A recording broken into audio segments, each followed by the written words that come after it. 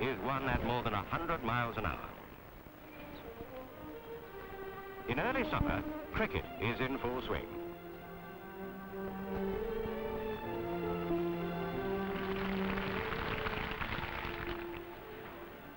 An entirely English game, you may think, till you remember that the Australians, playing here at Lord's Ground in London, the home of cricket, excel at it, as do New Zealanders, South Africans, West Indians, Indians and Pakistanis.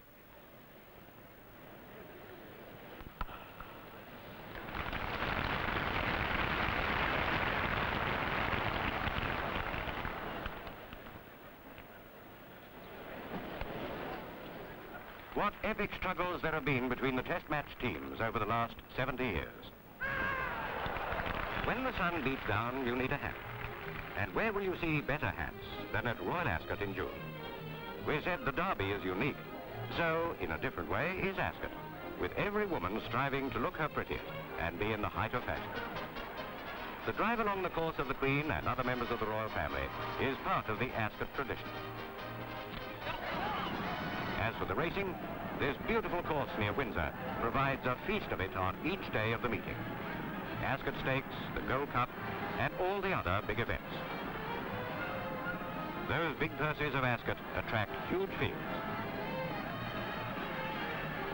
And here's a typical dash to the post, with the horses formed into two groups.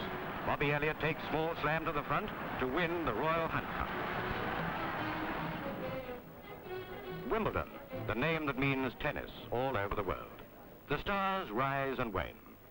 This is the Truman and Angela Mortimer final, but the fame of Wimbledon is undiminished.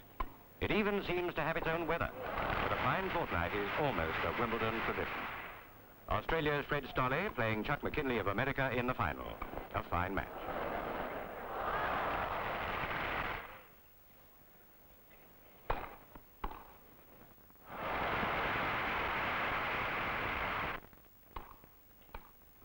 To win the singles title at Wimbledon is the greatest honour in tennis.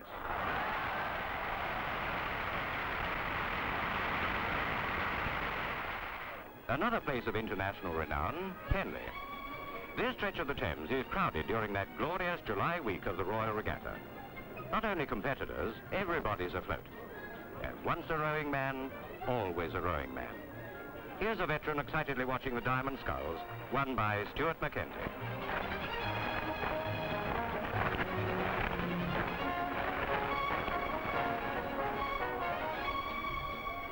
It's grand to get on the river where skill and muscle, not something with mechanical horsepower, win truly rewarding victory. Never making popular headlines, but extensively played throughout Britain, is the delightful game of bowls. Watch this match for a few seconds, and you'll see that it's very much a game of skill. The wood, as they call the ball, is weighted off centre, biased, to use the proper term. In throwing his wood, the player allows for the fact that it can't run straight. The bowling green also is biased, sloping towards the edges. Try the game sometime and you'll quickly see where the skill comes in.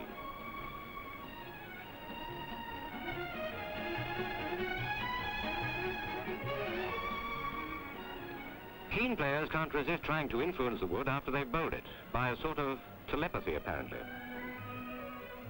Let's look at a smaller ball here at St Andrews, Scotland, headquarters of the game, mecca of worshippers at the shrine of golf. In tones of awe, they speak of the old course at St Andrews. But the British Open Championship goes the rounds of many courses. Here it's being contested at Birkdale. The cachet of the British Open title is prized by golfers everywhere, apart from the shower of money that indirectly goes with it. That big-hearted little golfer, Dai Rees, has been called the finest player who's never won the British Open. Motor racing in Britain grows more and more popular every year. This is the British Grand Prix 1963. It's raced at Silverstone, near Northampton. This time, 115,000 enthusiasts crowd the track. Grand Prix races are now run in England every summer. A tremendous test for both cars and drivers. This race has 82 laps, 246 miles in all. It's won by a Scot, the man who goes on to be the world champion driver, Jim Clark. Speed is relative. In sailing, there's a thrill in just making a few knots. And nowhere does sailing so completely dominate the scene as at Cowes on the Isle of Wight, about 100 miles southwest of London. In the first week of August, Cowes Week, the Royal Yacht is seen here. Prince Philip is here sailing Blue Bottle with Uffa Fox, his friend and doyen of yachtsmen. Of every sport, enthusiasts claim that theirs is the finest, and yachtsmen are no exception. How true that much-quoted saying, "There's nothing, absolutely nothing, half so well worth doing as just messing about in boats." Provided, of course, that messing about includes sailing them. The fishing isn't always a solitary pursuit.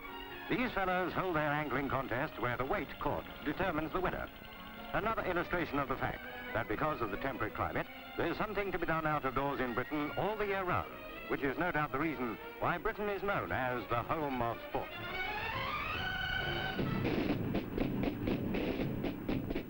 September sees that splendid occasion in the Highlands of Scotland, the Royal Braemar Gathering.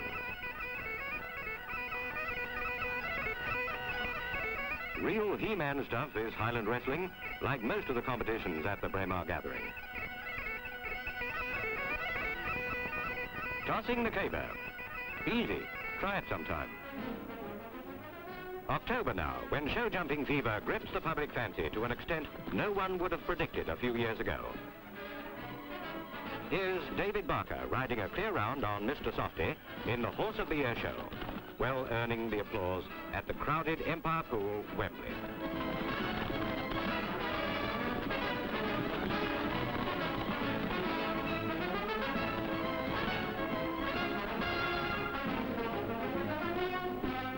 The bookie, in the only way that matters to him, is monarch of all he surveys at Aintree, Liverpool on Grand National Day.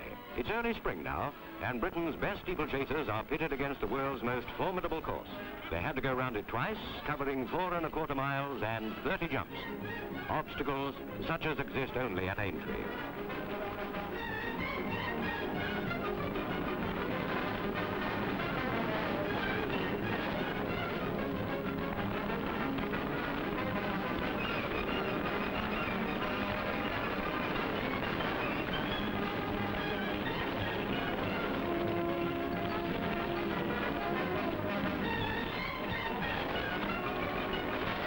The very names of these jumps are household words. Beecher's Brook, the chair, the water, the canal turn. Terrific tests for any horse, especially for those in the top weight class, carrying up to 168 pounds.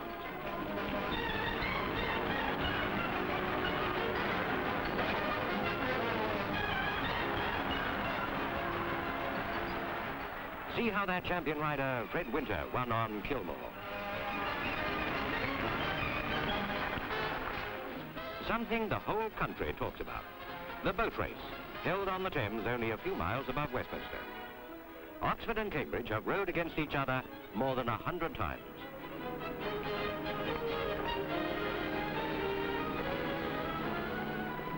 That's Princess Margaret and her husband, the Earl of Snowdon. He once coxed the Cambridge crew. From Putney to Mortlake, the course is 4 1/4 miles, same length as the Grand National, but no jumps. And on this day, millions in England are heatedly partisan. Oxford or Cambridge, dark blue or light.